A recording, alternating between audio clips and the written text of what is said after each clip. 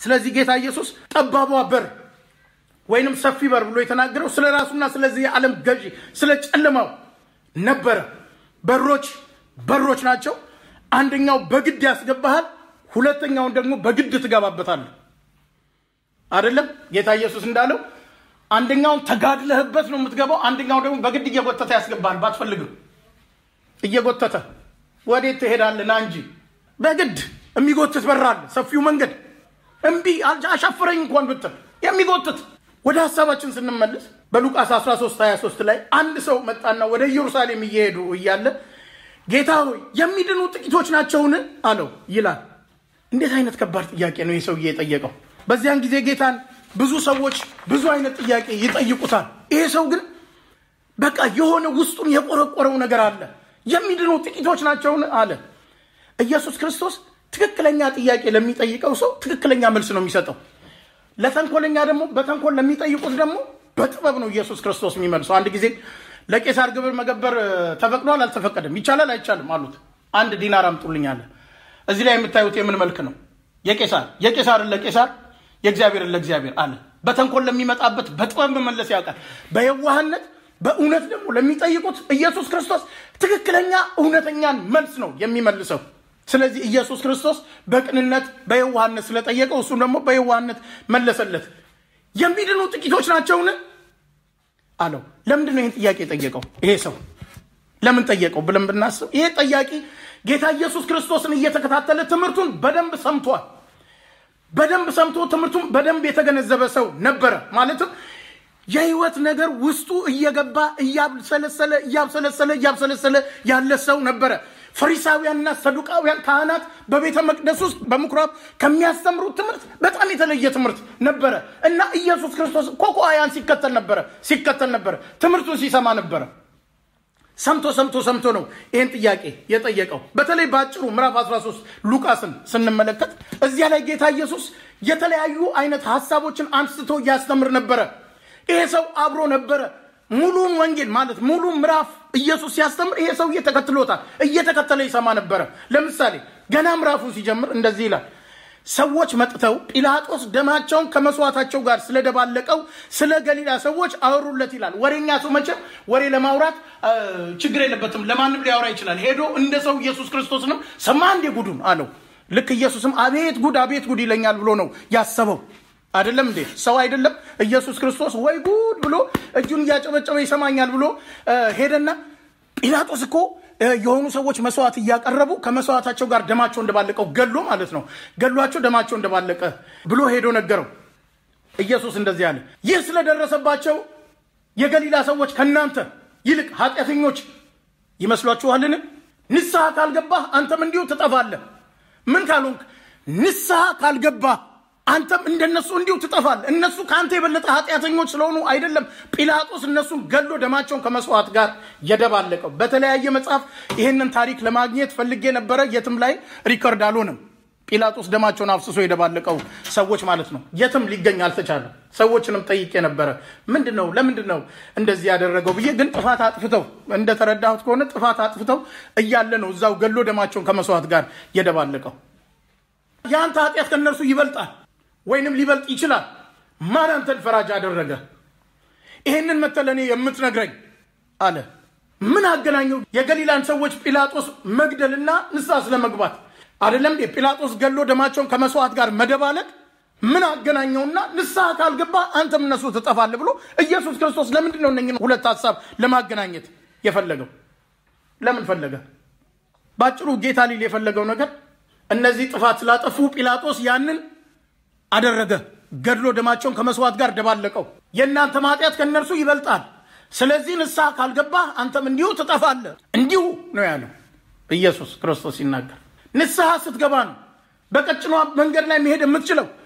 በቀጭኗ መንገድ ላይ ሄደ ወደ ህይወት ወደ ቀጭኗ በር መድረስ የምትችለው ንስሐ ስትገባ ብቻ ነው። ወረድ ብሎ እንደዚህ ያለ በሰሊሆም ግንብ ወድቆባቸው የተገደሉት ሰዎች በኢየሩሳሌም ከሚኖሩ በደለኞች ይመስሏችኋልን አለ። እዛው ላይ ነው ይሄ ሰውዬ ወደ ኢየሩሳሌም የሚሄደው ሰው ይሄን ሁሉ ትምህርት ይሰማል ኢየሱስ ክርስቶስ የሚለውን ነገር። በኢየሩሳሌም ደግሞ ግንብ ፈርሶባቸው የተገደሉ የሞቱ ሰዎች አሉ። ስለዚህ ከናንተ ኃጢአተኞች ስለሆኑ ተፈርዶባቸው ይመስልሃል እንዴ ድንጋይ ወድቆባቸው ተጨፍልቀው የሞቱት? አይደለም አለና ምን አለ? ነገር ግን ንስሐ ባትገቡ ሁላችሁም እንዲሁ ትጠፋላችሁ። እኛ ሰው ንስሐ እንዲገባ የምንፈልገው ሁለት ሰው ነው ወይ አንድ ሰው ነው አይደለም እንዴ? ሁለት ሰው ንስሐ ከገባ ይበቃል፣ አንድ ሰው ንስሐ ከገባ ይበቃል ልንል እንችላለን። ኢየሱስ ክርስቶስ ያለው ግን ምንድነው? ሁላችሁም ንስሐ ካልገባችሁ እንዲሁ ትጠፋላችሁ። ግንብ ተደርምሶባቸው እንደሞቱት ሰዎች እንዴት ነው የእግዚአብሔር ልጅ እንደዛ ምህረትና ይቅርታን የተሞላ ሰው ስንቶችን ከሞት የሚያስነሳ ሰው መልሶ እንደዚህ አይነት ትምህርት የሚያስተምረው? ፖይንቱ ትልቁ ሐሳቡ ምንድነው? ንስሐ ካልገባችሁ የሚለው ነገር ላይ ነው ኢየሱስ ክርስቶስ ትኩረት የሰጠው እንጂ ፍርዱ ላይ አይደለም፣ የነሱ መሞት ላይ አይደለም። እያጨበጨበ ያለው ንስሐ መግባት ላይ ነው።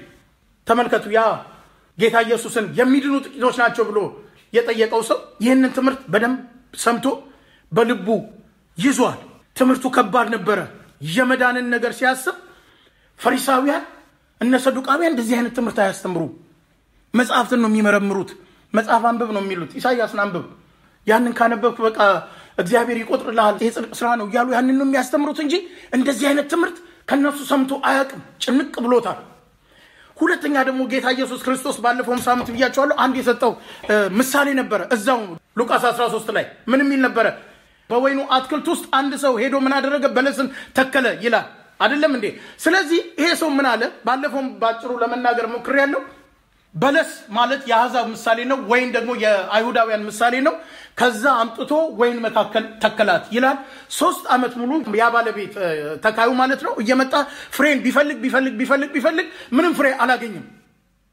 ስለዚህ ሰራተኛውን ጠራና ምንድነው እቺ በለስ እዚህ ወይን እርሻ መካከል የምትሰራው? መሬቱን እያጎሳቆለች ናት ያለችው፣ ዝም ብላ ቦታ ይዛናት ያለችው። ስለዚህ ምንድነው የምናደርገው? ከዚህ አውጥተህ ንቀል አለው ሲል ይሄን ምሳሌ ይሄ ሰውዬ ይሰማል። ይሄንን ሲናገር ጌታ ኢየሱስ ክርስቶስ ይሄ ሰውዬ ይሰማል አይደለም እንዴ? ድንገት ነው አንድ ቀን 3 ዓመት መጥቼ ፈልጌ አጥቻለሁ አይደል? 3 ዓመት ሙሉ ሰው ቸርች በመመላለሱ ብቻ ክርስቲያን የሆነ የሚመስለው ሰው አለ። ቸርች መሄዱ ብቻ በራሱ የዳነ ደግሞም ክርስቲያን የሆነ የሚመስለው ሰው አለ። ወይኑ እርሻ መካከል ገብታ ቁጭ እንዳለችው በለስ ሄዶ ቁጭ ስላለ ስለዘመረ ስለገባና ስለወጣ በራሱ የዳነ ክርስቲያን የሚመስለው ሰው አለ።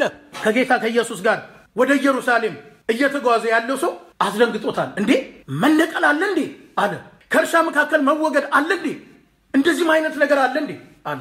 ቸርች ከገባ ከተቀመጥ ከሰበክ ከዘመርክ ራስም ከሰበክ ካገለገልክ በኋላ መነቀል አለ እንዴ? እንዴት አይነት ትምህርት ነው ይሄ አለ። እንዴ አንተ እየዘመርክ መነቀል አለ እንዴ? እየሰበክ መነቀል አለ እንዴ? ቸርች እየሄድክ የጉባኤ መካከል ቁጭ ብለህ እያሸበሸብክ መነቀል አለ እንዴ? ምን አይነት ንግግር ነው ይሄ አለ። ስለዚህ ሙሉን የጌታ የኢየሱስ ክርስቶስን ትምህርት እየተከታተለ ከቆየ በኋላ ነበር ድንገት የሚድኑ ጥቂቶች ናቸው አለ። ግራ ገብቶታል። በዚህ አይነት ማን ሊድን ይችላል ብለው ደቀ መዛሙርቱም አንድ ጊዜ ጠይቀውት ነበር። የሚድኑ ጥቂቶች ናቸው ማለት ነው እንዴ ታዲያ አለው። መነቀል ካለ መቆረጥ ካለ እንዴ መደለዝ ካለ ንስሐ ካልገባ መጥፋት ካለ የመዳን ነገር በጣም ከባድ ነገር ነው ብሎ አሰበ። እኔም እናንተም ይሄም ሰው አብረን ዛሬ አንድ ጥያቄ እንጠይቅ። የሚድኑ ጥቂቶች ናቸው? እስቲ ጠይቁ እናንተ ከኔ ጋር ከዚህ ሰው ጋር አብረን ሆነን ኢየሱስ ክርስቶስን እንጠይቀው። እዚህ እንዳለ አርገን የሚድኑ ጥቂቶች ናቸው? ጌታ ኢየሱስ ክርስቶስ መልሱን መልሷል። ምንም ጾምና ጸሎት አያስፈልገውም። በጠባብ በር ለመግባት ተጋደሉ እላችኋለሁ፣ ብዙዎች ሊገቡ ይፈልጋሉ አይችሉም። ምን ማለት ነው? የሚድኑ ስንት ናቸው? ጥቂቶች ናቸው። ራሱ መልሰው የእግዚአብሔር ልጅ በጠባብ በር ለመግባት ተጋደሉ እላችኋለሁ፣ ብዙዎች ሊገቡ ይፈልጋሉ አይችሉም።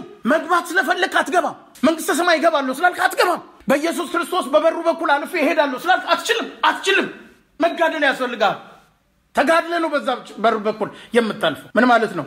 የሚያጋፉና የሚጋደሉ የተለያዩ ሰዎች ናቸው። ቤተክርስቲያን ውስጥ ቤተክርስቲያንን የሚያጋፋ ሰው ማአት ነው። ወደ ዘላለም ሕይወት ለመግባት የሚጋደል ግን በጣም ጥቂት ሰው ነው። አይደለም? ትክክል አይደለም ወይ? ቤተክርስቲያን ውስጥ እርስ በርስ የሚገፋፋና የሚጋፋ ሰው ሁሉ በበሯ በኩል አልፎ ለመሄድ እየተጋደለ ያለ የሚመስለው ሰው አለ፣ ግን አይደለም። የሚጋፉትና የሚጋደሉትን ጌታ ያውቃል። በደንብ ያውቃል ጌታ። አስቀድሜ ብያለሁ። ጌታ ኢየሱስ ክርስቶስ እውነተኛ በር ነው። በእርሱ በበሩ በኩል ለመግባት ተጋድለህ ነው እንጂ ጸጋዬ ይበቃል፣ በጸጋዬ በኩል ታልፋለህ አላለም ኢየሱስ ክርስቶስ። በበሯ በኩል ለማለፍ ተጋድለህ እለፍ። ጸጋዬ እንደ ዘይት ኃጢአትን እየደባበሰ እየለዋወሰ ሹሉክሉክሉክሉክ አድርጎ በቀጭኗ በር በኩል ያሳልፋል አላለም አይደለም እንዴ? ግራሶ ከቀባህና ከተለቀለቅ ያሳልፋል፣ ሙልጭልጭ አድርጎ ያሳልፋል በሩ አላለም። ጌታ ኢየሱስ ክርስቶስ ኃጢአትን የሚለቀልቅበት ዘይት አይደለም ያለው፣ ኃጢአትን የሚያጥበት ደም ነው ያለው። ደም በደሙ አጥቦ አንጽቶ ቀድሶ ንጹህ አድርጎ ውጭም ውስጥም ንጹህ ሆኖ ታልፋለህ እንጂ ደስታ አቧራ ጭቃ ምናምን ላይ ዘይት እያለባበሰ እያሽሎከለከ አያሳልፍም። በሩ አያሳልፍም፣ አያሻግርም በሩ። እናየዋለን መጨረሻ ላይ። በጣም ጥሩ ትምህርት ነው። ፍጻሜውን ተከታተሉት። በጣም ጥሩ ትምህርት ነው። መጨረሻ ላይ ሃሌሉያ ብለን ነው የምንወጣው። ከባድ ስራ እየጫንኩባችሁ እንዳይመስላችሁ አይደለም። ምንድነው መጋደል? ተጋደሉ አይደለም እንዴ? ምንድነው መጋደል? ከምንስ ጋር ነው የምንጋደለው እንዴ? ጌታ ሞቶልህ ነፃ አውጥቶ ስራ ሰርቶልህ ደግሞ የምን መጋደል ነው? ምን አይነት ትእዛዝ ነው ተጋደሉ ብሎ የሚናገር? እንደገና ሌላ ስራ ይስጠን እንዴ? በጸጋው ነው እንጂ አይደለም እንዴ? በእምነት ነው እንጂ እንደገና ሌላ ስራ ተጋደል ግድያ ውስጥ ያስገባል? ምን ማለቱ ነው? ኢየሱስ ክርስቶስ ይሄን ሲናገር ከእግዚአብሔር ቃል ውስጥ ሁሉ ጊዜ ቃል አለ፣ መልስ አለ። ከጌታ ከኢየሱስ ክርስቶስ በደንብ ስሙ። ከክርስቶስ ኢየሱስ ሞትና ትንሣኤ በኋላ ስራን ከሰራል በኋላ ነፃ ካወጣ በኋላ ጳውሎስ ወይንም የዕብራውያን ጸሐፊ መጋደል እንዳለ ለዛውም ከፍተኛ ተጋድሎ እንዳለብን በዕብራውያን መጽሐፍ ላይ ጽፎ ቁጭ አድርጎታል። ከፍተኛ ተጋድሎ እንዳለ ዕብራውያን 12 ከ1 እስከ 6 ያለውን እናንብበው፣ ቃሉ ይፈታልናል። እንደዚህ ይላል ዕብራውያን 12 ከ1 እስከ 6 እንግዲህ እነዚህን የሚያህሉ ምስክሮች እንደ ደመና በዙሪያችን ካሉን እኛ ደግሞ ሸክምን ሁሉ ፈጥኖም የሚከበንን ኃጢአት አስወግደን የእምነታችንንም ራስና ፈጻሚውን ተመልክተን በፊታችን ያለውን ሩጫ በትዕግስት እንሩጥ። እርሱ ነውርን ንቆ በፊቱም ስላለው ደስታ በመስቀል ታግሶ በእግዚአብሔር ዙፋን ቀኝ ተቀምጧልና ይላል። በነፍሳችሁ ዝላቸው እንዳትደክሙ ከኃጢአተኞች በደረሰበት እንዲህ ባለ መቃወም የጸናውን አስቡ አለና ከኃጢአት ጋር እየተጋደላችሁ ገና ደምን እስከ ማፍሰስ አልተቃወማችሁም ይላል። ከኃጢአት ጋር እየተጋደላችሁ ገና ደምን እስከ ማፍሰስ አልደረሳችሁም። ተበተንኩ፣ አልቻልኩም፣ ከአቅሜ በላይ ነው እንላለን። ትንሽ ኃጢአት ሲጥልህ በቃ አልቻልኩም፣ እኔ ደካማ ነኝ፣ ከዚህ በላይ አልችልም። ጌታም ድካሜን ያውቃል። ደም እስከ ማፍሰስ ድረስ አልተጋደልክም። ደም እስከ ማፍሰስ ድረስ አንዳንድ ሰው እንኳን ይሄን ኃጢአት ነው ብሎ ሊርቀው ይቅርና ከርሱ መለየት የማይፈልግ ሰው አለ። የኃጢአት ወዳጅ እኮ አለ ታውቃላችሁ። ኃጢአትን ከርሱ ከህይወቱ እንዲሸሽ እንዲቆረጥለት የማይፈልግ ሰው አለ። በጣም የሚለው ጓደኛው፣ ኃጢአት ማለት ጓደኛው የሆነ ሰው አለ። መለየት የማይፈልግበት ኃጢአት ካለሱ መኖር የማይችል መተንፈስም የማይችል ሰው ሊኖር ይችላል። እንኳንስ ደም እስከ ማፍሰስ ድረስ መጋደል ይቅርና ጌታ ኢየሱስ ክርስቶስ በጠባብ በር ለመግባት ተጋደሉ ሲል በዕብራውያን ጸሐፊ ትንታኔ መሰረት የምትጋደለው ከኃጢአት ጋር ነው። የምንጋደለው ከኃጢአት ጋር ነው። ኢየሱስ ክርስቶስ በመስቀል ላይ የኃጢአትን ራስ የኃጢአትን ሶርስ ቀጠቀጠ አይደለም እንዴ? መታው አይደለም? መስቀል ላይ በሞት ላይ ስልጣን ያለውን በሞት ሻረ። ይሄም ዲያብሎስ ነው ይላል። ትልቁን የኃጢአትን ጭንቅላት መታ እንጂ እኔ ኃጢአት እንዳልሰራ ኢየሱስ ክርስቶስ ለኔ የኃጢአት ዘበኛ አይደለም። ለእናንተ ኢየሱስ ክርስቶስ የኃጢአት ዘበኛ አይደለም። አንተ ቆመ ኃጢአት ሲመጣ አይ እንዳትመጣ እንዳትነካው፣ ኃጢአት ወደሱ እንዳትደርስ፣ እንደሱ ጋር አጠገቡ እንዳትደርስ እያለ ኃጢአትን አይከለክልም። እንደዛ እንዳታስቡ። የኃጢአት ዘበኛ አይደለም ኢየሱስ ክርስቶስ። በቃ አንድ ጊዜ ጸለይን ምናምን ከዛ በኋላ ኢየሱስ ክርስቶስ ቫርቲያ ሆኖ ኃጢአት እንዳይመጣ ይጠብቀናል እየዞረኛ ነው። አይሰራም አይልም። ቃሉ እንደዛ አይደግፈንም። ልብ ብላችሁ አስተውሉ፣ እናስተውል። ኃጢአት ጋር ስንል ከዝሙት፣ ከሌብነት፣ ከውሸት ጋር ከርኩሰት ጋር ብቻ ማለት አይደለም። ከኃጢአት ምንጭ ከሆነው ከጨለማው ኃይል ጋር መጋደል አለብን። ኃጢአትን ከሚያመነጭ ኃጢአትን ከሚወረውር የኃጢአት ምንጭ ከሆነው ከጨለማው ኃይል ጋር መጋደል አለብን። ከሱ ጋር ነው ተጋደል ብሎ የሚናገረው እንጂ ዝሙትና ሌብነት እንዳትመጣ ከሷ ጋር አይደለም የሚለው ጌታ ኢየሱስ ሲናገር። ከእግዚአብሔር ዘንድ የሚወጣ ኃጢአት የለም። የትኛው መጽሐፍ ቅዱስ ውስጥ ነው እግዚአብሔር ኃጢአትን ፕሮዲዩስ ያደርጋል ተብሎ የተጻፈው? ኃጢአት ከሆነ ኃጢአት የሚወጣው ከጨለማ ነው፣ ከክፉ ነው፣ ከዲያብሎስ ነው። የኃጢአት ሶርስና ምንጭ ዲያብሎስ ከሆነ እንዴት ነው እጃችንን አጣምረን ቁጭ ብለን የምንቀበለው? እንዴት? እንደ ቀላል ነገር አታየው። ተጋደል ከሱ ጋር ተጋደል ብሎ ያለው ለዚህ ነው። በኃጢአት ወፍረን በህይወት በር በኩል ማለፍ ሾልኮ ማለፍ አይቻልም። ኃጢአት ስጋችንን አይደለም መንፈሳችንና ነፍሳችንን ግን ያወፍራል።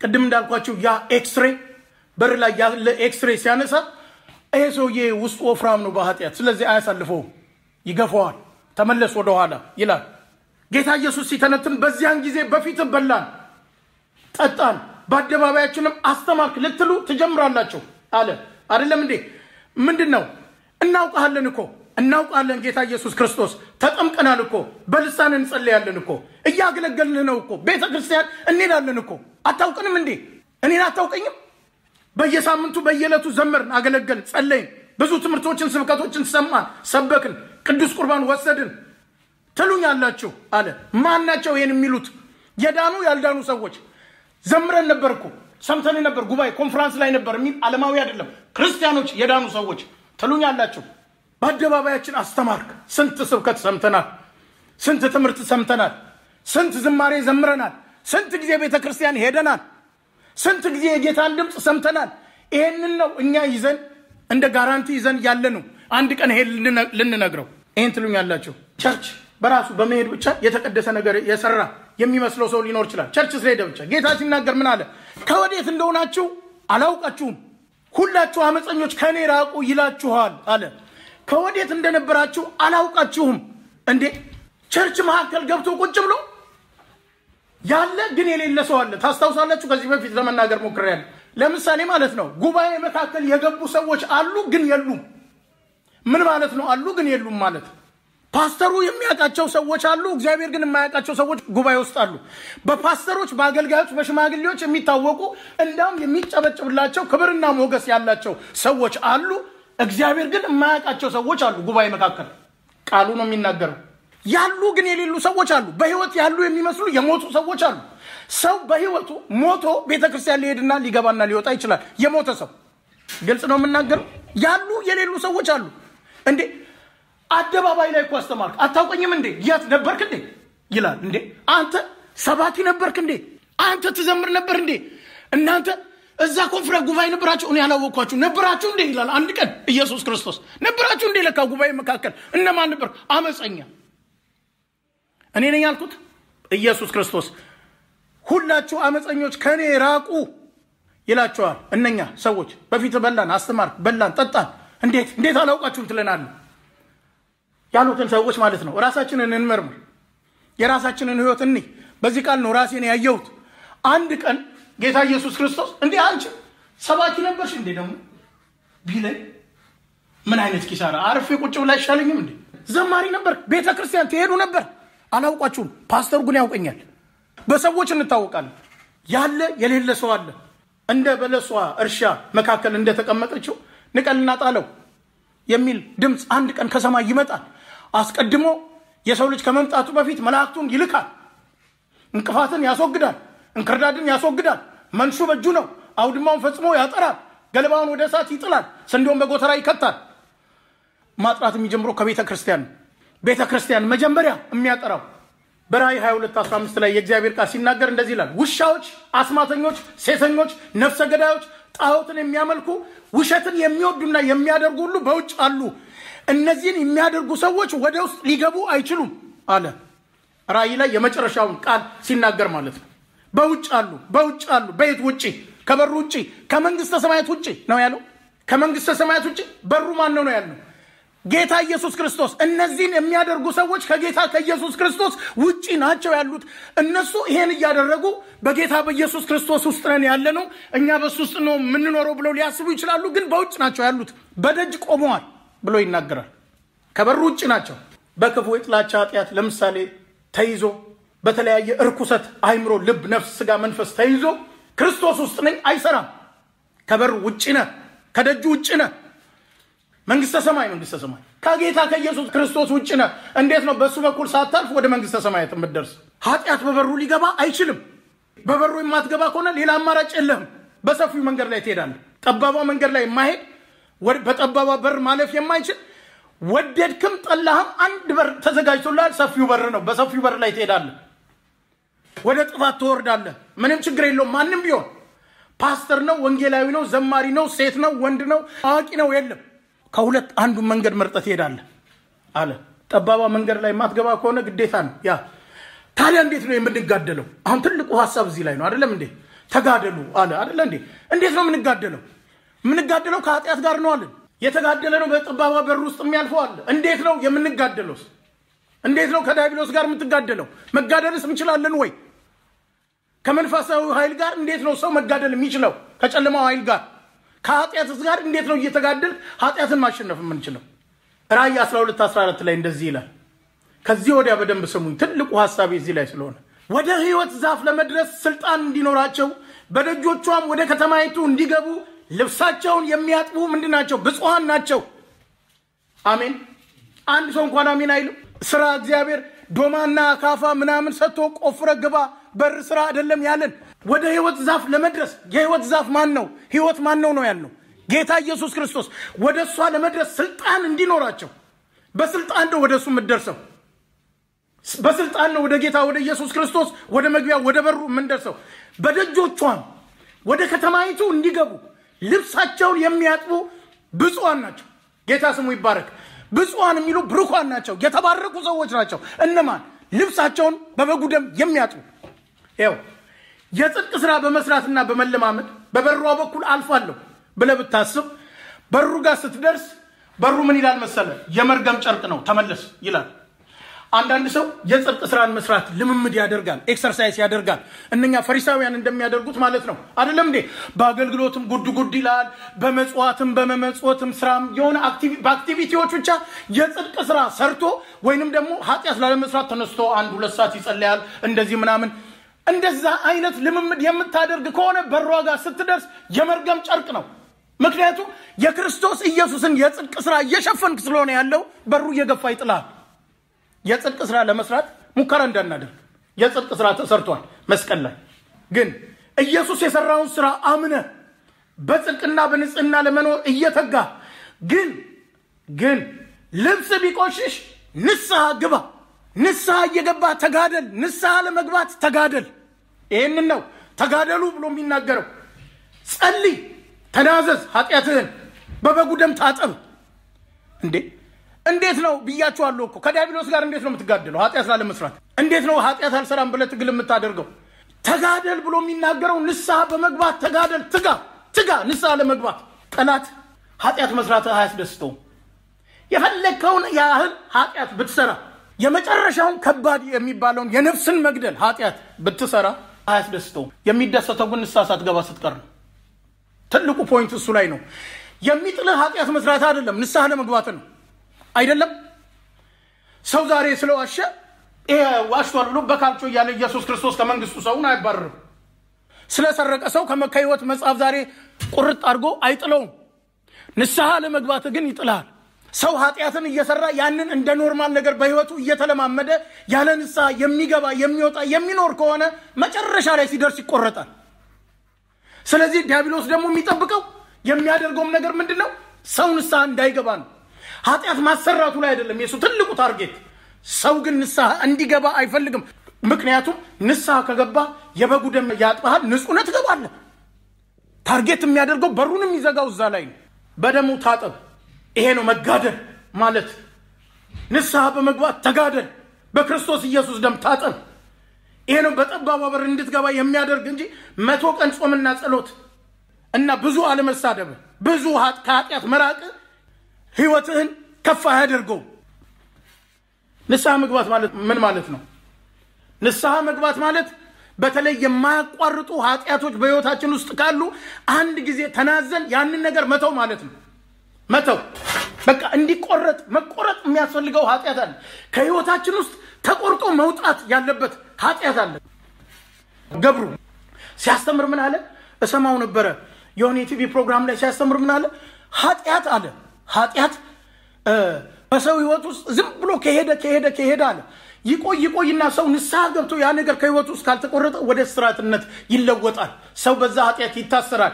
እስራት ከሆነ ደግሞ የግድ ከስራቱ ሰው መፈታት አለበት። በቃ ቦንዴጅ ውስጥ ነው የሚገባው እያለ ይናገር ነበረ። ታውቃላችሁ ኃጢአት ንስሐ በተለይ የገባንበትን ኃጢአት ከሕይወታችን ውስጥ ተቆርጦ መውጣት አለበት። ተመልሰን ያንን ነገር ላለማድረግ ማለት ነው። ዛሬ ንስሐ እንገባለን፣ ነገም ደግሞ መልሰን እዛው ላይ ደግሞ ያ አይደለም። ንስሐ ገብቶ ደግሞ የሚተዋት ነው የሚለው። ተመልከቱት ሰው በህሊና ላይ በአይምሮ ላይ ያለው የበደለኝነት ሐሳብ ብቻውን ሰውን እየቀጠቀጠ ነው ያለው በክርስቶስ ኢየሱስ ደም ታጥቦ ከመንጻት ይልቅ ያንን የበደለኝነት ሐሳብ በጭንቅላቱ በአይምሮ ተሸክሞ ነው ሰው የሚገባው የሚወጣው ዕብራውያን 9:13 ላይ ያለውን ቃል አይተን እንጨርሳለን እንደዚህ ይላል ዕብራውያን 9:13 ላይ የኮርማዎችና የፍየሎች ደም በረከሱት ላይ የተረጨ የጊደር አመድ ስጋን ለማንጻት የሚቀድሱ ከሆነ ነውር የሌለው ሆኖ በተለይም በዘላለም መንፈስ ራሱን ለእግዚአብሔር ያቀረበ የክርስቶስ ደም እንዴት ይልቅ ሕያው እግዚአብሔርን ልታመልኩ ከሞተ ሥራ ህሊናችሁን ያነጻ ይሆን ይላል ምን አይነት የምስራች ቃል ነው ምን አይነት ደስ የሚል ቃል ነው አይደለም እንዴ ምህረት ያድርግልን አይደለም እንዴ ሰው እኮ ለብሶ ሲሄድ ሰው ይመስላል ብዙ ሰው ክርስቲያኑን ነው የምላቸው ሰው ይመስላል ጭንቅላቱ ውስጥ ያለ ኮተት ጭንቅላቱ ውስጥ ያለ ስንት የሞተ ሥራ ግን አይምሮን ተሸክሞ ለብሰን ስንወጣ ሰው እንመስላለን ክርስቲያኑ መጽሐፍ ቅዱስ የሚናገረው የጊደር አመድ ስጋን የሚያነጻ ከሆነ እንዴት የክርስቶስ ኢየሱስ ደም ከሞተ ሥራ ህሊና ነጻ አውጥቶ እግዚአብሔር አምላክን ልታመልክ እንዴት ብቁ አያደርግም እያለ ይናገራል ማን ይጠቀምበት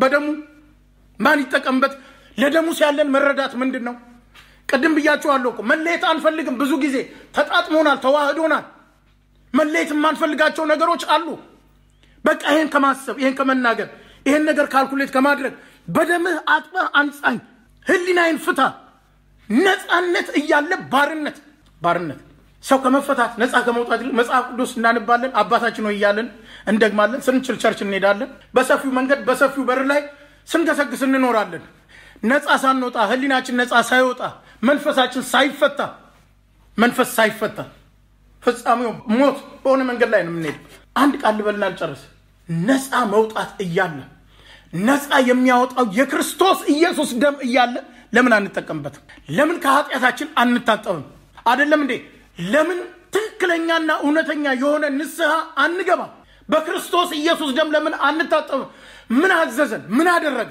እስቲ ኢየሱስ ክርስቶስ ምን አደረገ እንዴ በጠባባ መንገድ ማትሄድ ከሆነ በጠባባ በራታልፎ በሰፊው መንገድ ትሄዳለህ ገሃነም ትገባላለህ ለምን ልብስህን አጥበህ በበጉ ደም ማታነጻ ከሆነ ምንድነው ያዘዘን ንስሐ መግባትን ምን ከለከለ ለምንድነው ከኃጢያት ጋር ተጣብቀን የምንኖረው እግዚአብሔር በሰው ፊት አድሎ አያደርግም ልንገራችሁ አንድ ነገር እግዚአብሔር በሰው ማንንም ሰው ሁን ጳውሎስ ያለው ይሄንን ነው ወንጌልን ከተበኩ በኋላ እኔ ደግሞ የተጣልኩ እንዳልሆን አለ ከሱ ጋር የነበሩ በሐዋርያ ሌቭል ላይ ያሉ ሰዎች ተቆርጠው ሄደዋል እነ ዴማስ እነ ይሁዳ አብሮ ለዛ አገልግሎት የተመረጠ ሰው ተቆርጠው ሄደዋል ምንድነው እኛ ማንቆረጥበት ምክንያት ማንወድቅበት ምክንያት ምንድነው ምን አለ ወይ የለም በክርስቶስ ኢየሱስ ደም ታጠብ ልታጠብ የበጉ ደም ኃይል አለው የክርስቶስ ኢየሱስ ደም ያነጻል ማንነታችን ምንም ማለት አይደለም ህሊናችንን እስቲ ያስቡት አይምሮአችንን መንፈሳችንን እስቲ መርምሩት ንስሐ ገብተን አይደለም እንዴ ከዚህ በኋላ አንዳደርግም ብለን ከህይወታችን ውስጥ ተቆርጦ ያልወጣ ኃጢያት ገና ህይወታችን ውስጥ ያለ ነገር ምንድነው እግሩ ላይ ውደቅና ጮህ እርዳኝ አግዘኝ በቃ አግዘኝ ቀላል አይደለም እንዴ ተራራ ላይ ለተቀመጡት ሰዎች ለነኛ ድብልቅልቅ ላለ ሰው ያስተማረውና ያመጣው ትምህርት በጣም ከባድ ትምህርት ነበር መንግስተ ሰማያት ስለመግባትና ስላለመግባት ስለመዳንና ስላለመዳን ስለመቆረጥና ስላለመቆረጥ ነበር አስረግጦ የተናገረው ምንድነው ያለው በቀጭኑ አብር ለመግባት ምን በሉ ተጋደሉ ግድያ ያስፈልገዋል ታጠብ ከኃጢያት ንስሐ ግባ በደሙ ታጠብና ንጻ ከባድ ነገር አይደለም ጌታ ያዘዘው ንጹህ ህሊና ይኑር ንጹህ መንፈስ ንጹህ ልብ ይኑር አለቀ ጌታ ስሙ ይባረክ እንጸልያለን